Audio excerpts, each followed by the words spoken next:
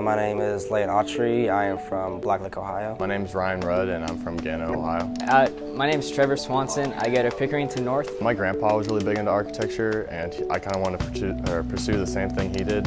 So I found this program and I came into it. Ever since I was probably about 12, I wanted to be an architect. So when I figured out that UC Fairfield had architecture, that's what really made me drove to come here. I'm thinking about studying architecture in college, so I thought this is a good chance to get a step above everyone else. We started off by learning like sketches, like bubble diagrams, lettering, so it's like basic architecture stuff. And then we move into projects such as we designed a chair, a desk. Like we built churches, we did bridges, which was my favorite because we won.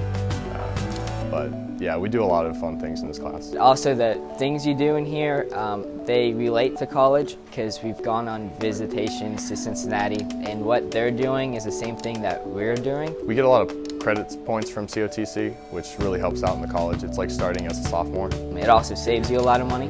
I'm enrolled at The Ohio State University for their scholars program, so I'll go there, and then after that, hopefully I'll get to grad school.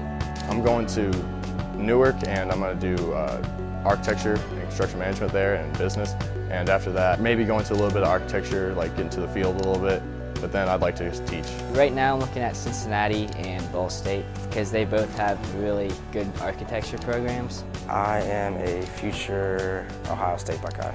I would love to be an architect if everything works out, you know.